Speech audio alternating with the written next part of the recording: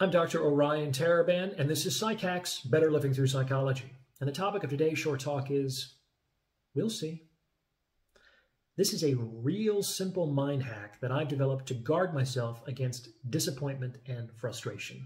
Look, I talk to people for a living, and as a consequence of spending tens of thousands of hours in conversation with other people, I can tell you that you shouldn't put too much faith in what people say. People will say things and they won't follow through, or they'll follow through for a time and then drop it entirely. They'll tell me they want one thing, but they'll chase something completely different. People are not always honest with me because they're not always honest with themselves. And to a certain extent, this is inevitable because we all have blind spots. But my point here is that you should basically take everything people say with a grain of salt. If someone tells me that they're going to do something, my emotional reaction is like, oh, thank God. Relief. They're finally going to do it. Yay, victory. When someone tells me they're going to do something, I say to myself, we'll see.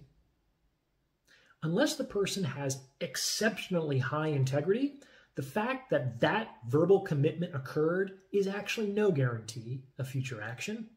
I'll know that somebody has actually made the commitment when their behavior aligns with that commitment over time.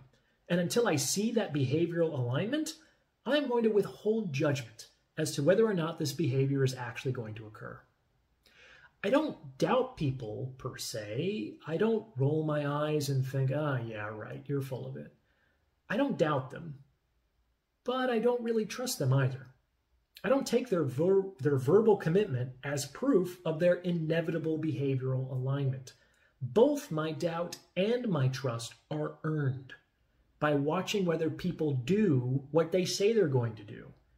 And because I kind of neither trust nor doubt words, I often don't feel disappointed or frustrated with other people. So take what people say with a grain of salt.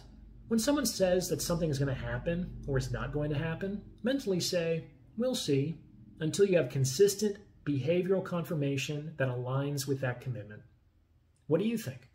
Remember to like, comment, and subscribe for the algorithm. And if you'd like to schedule a consultation, you can reach me at psychackspodcast@gmail.com.